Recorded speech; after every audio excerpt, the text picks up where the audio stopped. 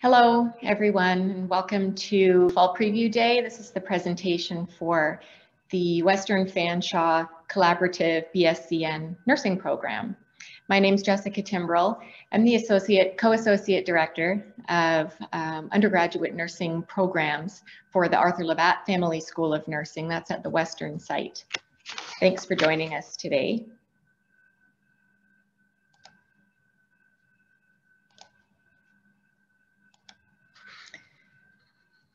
You may be wondering about that collaborative part of the Western Fanshawe Collaborative Program, and what does that mean? Quite simply, it's a BSCN in nursing that's jointly offered between Fanshawe College and the University of Western Ontario, and this is kind of how it's laid out here. So we have the structure here, 125 students starting at the Western site and 125 students starting at the Fanshawe site. And students are at either site for the first 2 years. Fanshawe, they're only offering the first 2 years, and then all students come over in the third year and graduate together. So that's kind of the structure of how the program is laid out on the collaborative part of it, and everyone graduates at the end with a degree from Western University. We'll go year by year. Year one of the program is, you can go by that title of that very first course listed there under Term 1, Foundational Concepts of Nursing. The whole purpose of the first year is to lay the foundation for everything that comes after. So you'll notice that Term 1 and Term 2 are very similar. These are half courses offered in each term with the exception of human physiology, but they look very similar, and the courses are very much foundational in terms of foundational concepts and some foundational skills, basic skills like communication and caring and so on. In Term 1, students take an anatomy class, and in Term 2, they take a writing class. This is to prepare students for the type of scholarly writing that's required by the nursing program. So that course is right up front in the first year of the program, and a full year course in year one is physiology. That course is online. In year two, the complexity begins to build a little, and students are sort of divided in half. Half of the cohort starts with a health promotion and caring families and communities course, which is about nursing families and nursing in the community setting.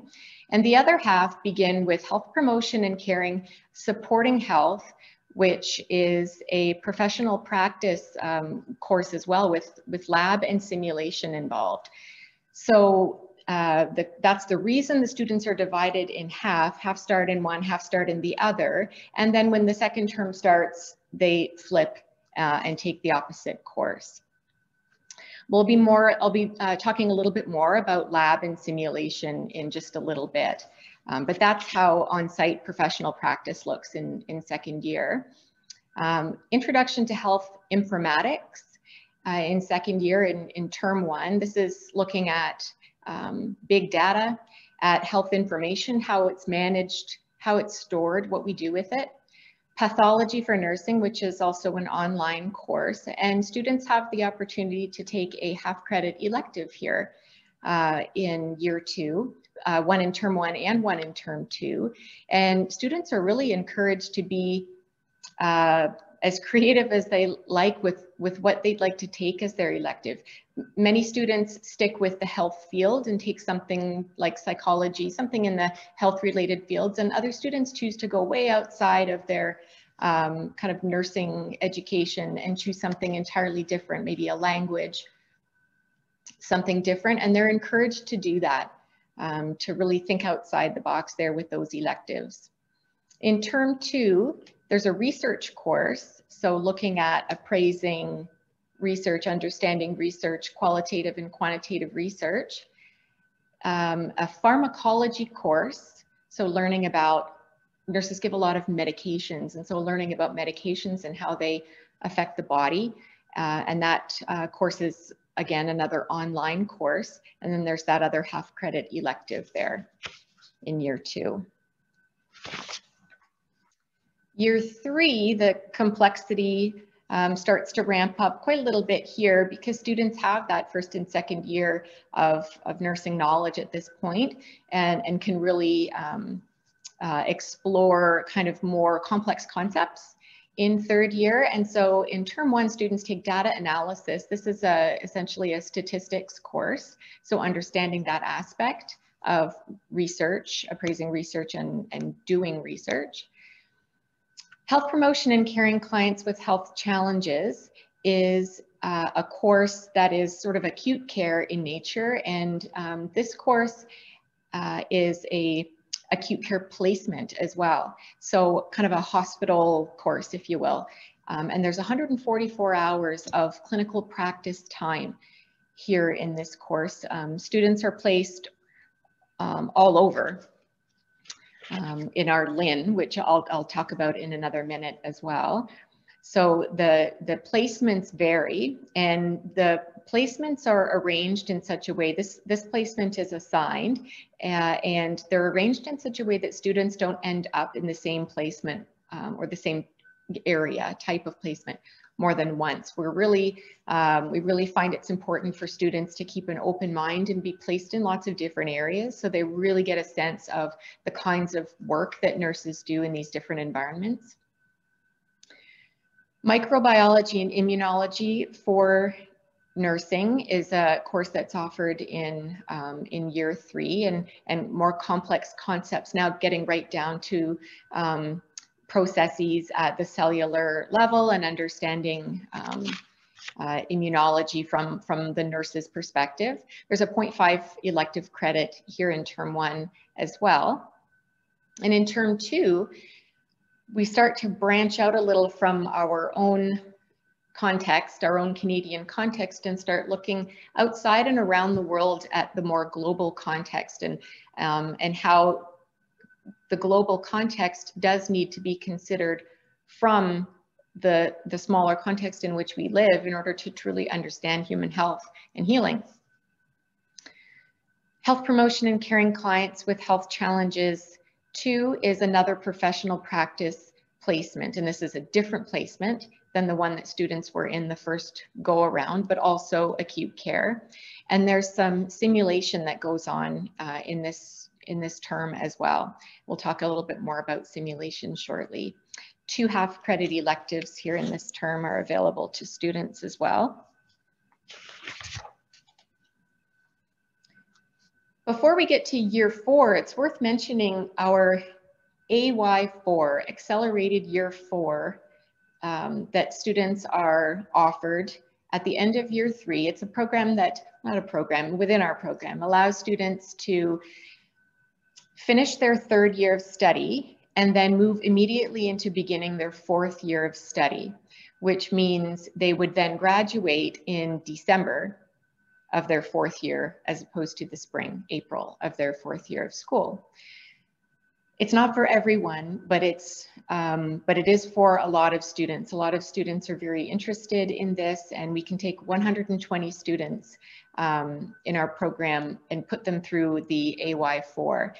And so some students are really interested in finishing early. Some students are just really interested in keeping their momentum at the end of 3rd year and headed right into 4th year, graduating a little early. There's also an elective opportunity offered it's usually in May after the 3rd year. It's an opportunity for 8 students to go to Rwanda and engage in a variety of practice activities and nursing related activities in Rwanda for 4 weeks. And these students apply to go to Rwanda and be one of the students that attends that trip, and they get a 0.5, so a half credit out of that experience. So that usually, as I say, happens in the month of May. And they receive a lot more information on what that experience entails in 3rd year. And so 4th year, then looks like this. We have term 1 that has some courses in it, and then term 2, you'll notice, looks a little different. So in term 1, students take a professional, ethical, and legal obligations course, which is exactly what it sounds like, but it's understanding our obligations from an ethical and legal perspective. Not that we're not talking about that perspective earlier in the program, because we are, but the complexity ramps up a little here. And we get into some discussion of policy at the policy level, legal and ethical obligations there. Advanced concepts for professional practice here is another placement, another 144-hour hospital acute and complex care placement. Again, something that the students haven't been placed in before, so they're getting a broad experience across different settings. Future directions for nursing and healthcare. This is a course that also looks at policy, this time health policy, and looks at contemporary issues, contemporary trends in nursing, in the nursing profession. Collectively, as a profession, where are we going? Where do we see ourselves as nurses locally and globally? And there's 2 half-credit electives offered there. And in term 2, you'll see there's just one thing listed here, and that's because this is the capstone of the nursing program really for these students. This is the professional practice integrative practicum experience. So this is a 456-hour preceptored experience, and there's a variety of placements that we use all within our LIN, which I'll show you in a moment. This preceptored experience means that it's not a clinical group going into a setting with one instructor like the other experiences are in 3rd and 4th year. There's a group of 8 students placed somewhere with one instructor, and that's where they spend their 144 hours. This experience is a little different, and this is an experience where students are placed throughout our LIN in a one-on-one preceptored relationship. So this is preceptors that we have are preceptors that work in these areas. So essentially they're working alongside the experienced nurse that works in that particular area, and they work full-time alongside that person for the duration of their experience there. And the idea, of course, is for them to begin very much closely working with their preceptor, learning how the unit runs, what the placement involves, and how to, what kinds of nursing skills are utilized there, right? All the placements are pretty different from one another. And then as the placement progresses, students become more and more independent. Their preceptor is still always there on all of their shifts, supporting them, supporting their learning. They're there not as an extra pair of hands, they're there learning, they're doing the nursing work and learning what it is that nurses do in that particular environment. And they become more and more independent so that at the end, students really are ready to practice independently. I'll briefly talk about our compressed timeframe program before getting into some of the other details you might be wondering about for the collaborative program.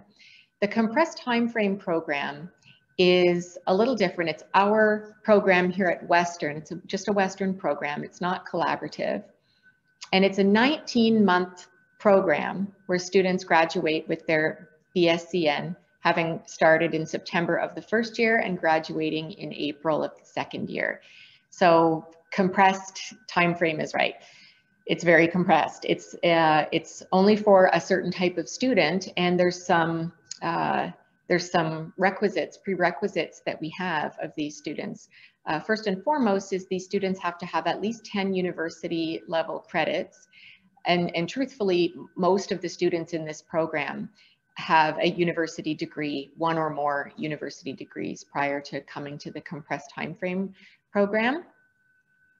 So the reason I mention it here, even though most of you are watching this presentation for information on the collaborative 4-year program, is because maybe you decide not to start your university education with our collaborative nursing program. Maybe you start doing something else.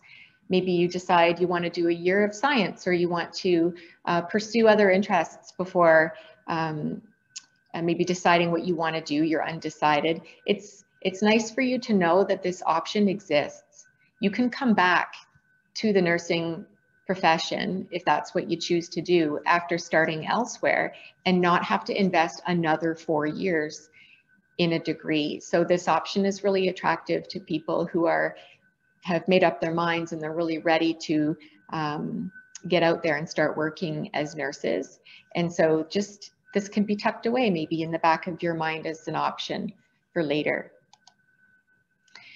Here's some photographs of our teaching facilities. We have 2 labs. One we treat like a skills lab, and the other like a simulated hospital, simulated learning environment. And so some of these photographs are from the lab, and some of these photographs are from our simulation environment. And I'll talk a bit more about those environments in a moment. Our lab environment is a 9-bed unit. There's a little classroom section where small groups of students sit with one instructor and prepare themselves for the activities of the lab. The labs are 2 hours. In the first year of the program, students are in lab for 2 hours a week. In the second year of the program, they're in the lab for 4 hours a week, lab and 4 hours a week of simulation in that health promotion and caring course. In our simulation area, we have 4 pods with 4 beds in each pod. It's set up like a hospital, like a ward room, a room with 4 beds in it. And there's 4 different of those pods, and we can have different activities happening in them at once. The way we usually use them is for very small group study and simulation. Simulation is very small groups, smaller than lab groups, with 1 instructor, so the attention is very concentrated and focused on student learning and learning in the moment. So you'll see that there's lots of open spaces here. There's beds, real hospital beds all lined up that students learn how to use. Sometimes we use mannequins, sometimes we use standardized patients. These are trained folks who come to us from the clinical skills learning program over in the Schulich School of Medicine. And they're trained to work as simulated patients. And the best part of those simulated patients is that they provide really good and focused and constructive feedback to students. Regular, real patients don't tend to do that. And so this is a real benefit to the students' learning to have access to these standardized patients and access to these mannequins, because we can program them with different findings. We can program them with abnormal findings, which we can't always count on in a live standardized patient. And it's important to learn about, some abnormal findings alongside those normal findings. So that's how we use the mannequins and the standardized patients in these spaces. And there's also a lot of peer-to-peer learning that happens here as well. So students working in partners and working with each other to really get some good hands-on practice. They're not pictured here except for in a way that I don't think you can tell what it is. We have WOWs, it stands for workstations on wheels. These are the kinds of things that nurses bring around with them in hospitals, in acute care facilities, that contain the electronic health record, the electronic medication administration record. They carry medications and supplies in these carts for their assigned patients that particular day, and our students work with something similar so they can get used to working with electronic documents as well as paper documents, because we know that our healthcare environments right now are often a hybrid between the two.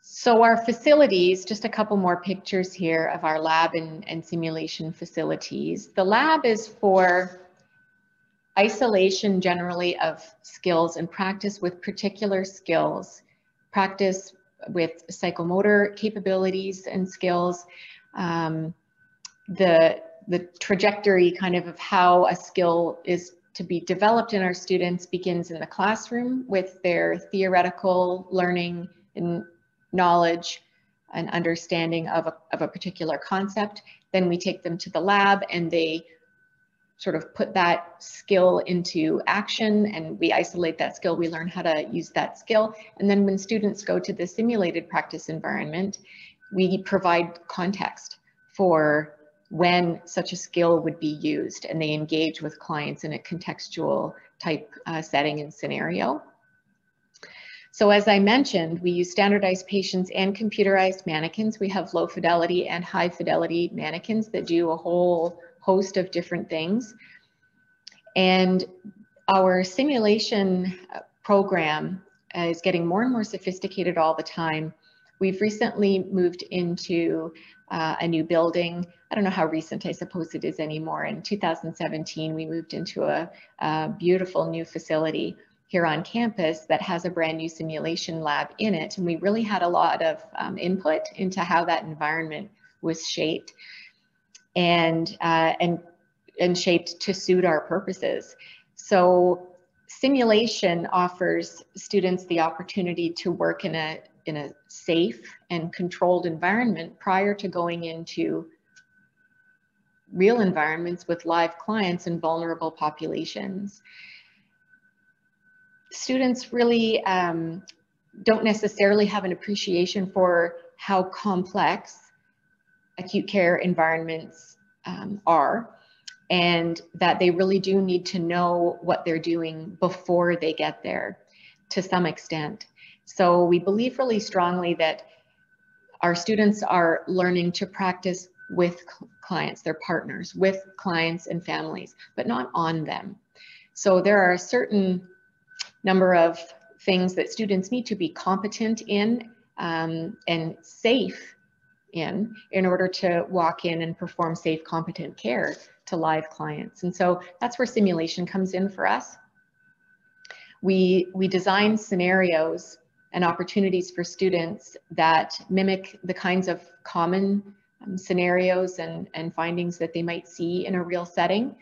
And we provide an equitable experience for all students who may be placed in different areas that don't necessarily allow them to see certain kinds of common, situations. So certain kinds of common diseases and the outcomes of assessments in those kinds of diseases, certain kinds of psychomotor tasks, assessments. These are things that we can standardize and create equitable experiences for students in these safe and controlled environments that really do allow them to be competent before they ever enter the real clinical environment. Something else that's great is that these environments are still learning environments, even though they're meant to resemble shifts that a nurse might work in a acute care setting. They're still learning environments, and the main objective is still for students to learn. So the groups are very small. They're no bigger than 6 students in a simulation group with 1 instructor. And students work independently. They work in pairs, depending on the scenario, to provide care for about a 2.5-hour period of time. This is in the second year I'm describing, in the second year of the program in their acute care simulation course. It's a 4-hour shift, 2.5 hours of which is spent directly caring for the client, and the other time is spent briefing and debriefing to really understand what they've gotten out of the experience. Students get feedback in the moment from the instructor. There's a balance there between allowing students to be free to make choices and decisions and see how they play out with patients, and providing enough support that students have the confidence to continue to practice and do those things in this environment. So instructors are trained in that respect to provide students with the kind of support they need, but the kind of freedom they also need to learn perhaps from their mistakes. The immediate feedback that they get from instructors is just as beneficial as the immediate feedback they get from their patients. So any simulation that involves a standardized patient always includes feedback from that person at the end of the shift that is year appropriate, so learning level appropriate feedback for students that they can then take with them and reflect on and apply during their next shift. The professional practice placements that placements that the students have throughout their years in the program are in a wide variety of locations. They can be in hospitals, they can be in community agencies and, for example, inter-community health centers. There can be placements in long-term care, public health, mental health, home care. This isn't exhaustive, of course, but these are some examples of the kinds of environments that students may find themselves learning about the role of the nurse in those different environments. And as I say, we're careful to sort of spread around the experiences so students get a really broad range of experience. This is the LIN I was telling you about. Our LIN is the Southwest LIN. LIN is the Local Health Integration Network, and this is our territory, if you will. It's the largest, the Southwest LIN is the largest in Ontario. That's the one that we operate within, and these are where our placements are located. There are only a couple of exceptions of when our placements are located outside of our LIN in certain circumstances, but for the most part, all of our placements happen within the LIN, and the territory outside of the LIN is territory that belongs to other schools of nursing and placing their students. So in years 3 and 4, the placements are typically within our LIN again, typically in London, Stratford, Tillsonburg, Strathroy, in St. Thomas, in Woodstock, and as far as Owen Sound. And the integrative practicum can be anywhere in the LIN. As I say, it's a very large, it covers a really large area, which is great. We have access to some really great placements in here because of that. Once students are through their program and they finished their 456 hours of their integrated practicum, they're eligible to write, it's not really write anymore, it's sit for their licensing exam. So students graduate with a Bachelor of Science degree in nursing from Western, and they write an NCLEX. The NCLEX is like a registration exam, like a computer adaptive exam. It's pass-fail. Our students at Western have extremely high pass rates on the NCLEX exam. And once they've passed that exam, they're able to apply for licensure with our governing body, which is our licensing body, our CNO, our College of Nurses of Ontario. And that's for this province. Other provinces have their own colleges. Some of the careers in nursing, just like our placements, they're varied, and this is not an exhaustive list, but these are just some examples of places that nurses work. And the reason we are really careful to spread around those placement opportunities with students, make sure they're not in the same place more than once and they get as broad of an experience as possible, is because many students, myself included when I was a student, come to the program with ideas already of where they want to work, as well as areas that they believe they don't want to work. And that's natural. A lot of students have those ideas when they come to the program. Some students don't, and they really are open to wherever we place them. It's important to have a really open mind, because so often, again, myself included, I thought I knew what I wanted to do. And once I got there, I thought, this isn't actually what I thought this was. And I liked this other thing better, surprisingly. Right, that happens to our students all the time, and they find that they're really opened up to something that they never considered before because they got placed there once. So keep that in mind as a prospective student. Keep that in mind. Keep a really open mind about what you think you'd like to do and what you think you don't want to do, because that may all change once you get here and really start thinking about nursing differently and working in some of these different environments that nurses work in. You might be wondering about some of this stuff. I should have mentioned at the beginning of this presentation, and I'll remind you at the end as well, please feel free at any time to put your questions in the chat function. Our academic staff is waiting there to respond to you, and if you have any kinds of questions at all, please feel free to do that and we'll get to you as soon as we can. Program admissions requirements. As of September of 2020, so as of this past September, students need to complete the CASPER test. The CASPER test is something you may have already heard of. Some other schools are doing it as well. It's a computer-based assessment for sampling personal characteristics. That's what it stands for. So the CASPER is looking at non-cognitive skills, interpersonal skills, qualities like empathy and compassion, judgment and insight. It's looking at the kinds of things that are non-cognitive and can't be easily measured through your grades. And as a result, it's also something that you can't study for. So the CASPER is something that you would book. If you are looking to apply to our program, you would book a CASPER test, and that would be your first step there. So as far as grades go, 6 credits, minimum of 65% in each, which of course doesn't mean that as long as you have 65%, you'll gain entry to the program. The entrance averages are much higher than that.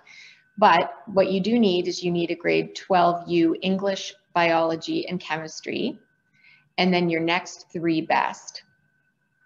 That's how your average will be calculated. You need a grade 11 math. You need a minimum of 65 in grade 11 math, but that's it. Having a higher grade in grade 11 math doesn't give you any advantage of any kind. You can certainly use a grade 12 math if you'd like to, but that's what the minimum requirement is there, is just that 65% in that grade 11 math and functions. Oop. I went backwards instead of forwards. Okay. So how to apply. So your guidance counselor has your application access code information. So you get that from, I'm sure you're already thinking about these things because you're looking at this presentation right now. So this is the information you get from your guidance counselor, and then you visit OUAC. This is the website that processes all of your applications for Ontario universities. And so you log in with your information and complete your application there. It's a $150 fee for 3 program choices. So you've already paid for them, you want to pick 3. And so that you know, Western and Fanshawe count as 2 separate applications. Even though it's a jointly offered program, the 2 different sites are 2 different, so they count as 2 of your 3 applications. You don't have to apply to both, but if you'd really, really like to come to our program, the recommendation is that you apply to both. And then it's $50 for each additional program choice. You can apply to as many programs as you'd like. It's just $50 per additional program choice after those initial 3. Then you're going to schedule your CASPER test. That's at takecasper.com. And there's multiple testing opportunities, dates throughout the year for that. And our application deadline is February 15th of 2021. And there's no difference with, Fanshawe versus Western. All the applications are through Western. So that's the deadline that you're looking for there, February 15th. There's lots of different ways to get access to some funding. So Western has admission scholarships. There's some admission averages required there at 90 to 91% range, and you can see the dollar value on those there, and that they're continuing scholarships over the 4 years of the program. There's Western scholarships of distinction. There's an unlimited number of those, and you can see the qualifications there. Western Scholarship of Excellence, there's lots of these. You can read down through the dollar amounts and how they're spread across the 4 years. There's also admission bursaries, and these ones aren't dependent on academic, or they're not based on academics, they're based on financial need. And so there's applications for those on the registrar's website too, but it's really worth looking into these these scholarships and bursaries. Really take a look at them and see what you might qualify for. Look into those. The Western National Scholarship Program is by special application, and it is due by February 14th. There's some qualifications there that you can see, some prerequisites, and these are for large dollar values. These are big scholarships, but you need to look into these things to see if you qualify. It's important. This is a lot of money that could be available to you. And that's our program. As I mentioned, if you have any questions at all, please navigate over to the chat function and feel free to put your questions in there. I'm sure that you have some. I'm hoping that some of the ones that you did have were answered through this presentation. We really appreciate and thank you for your interest in our nursing programs and for joining us today. And thanks again for joining us, and please enter any of your questions in the chat function. We'll be on for a little while longer.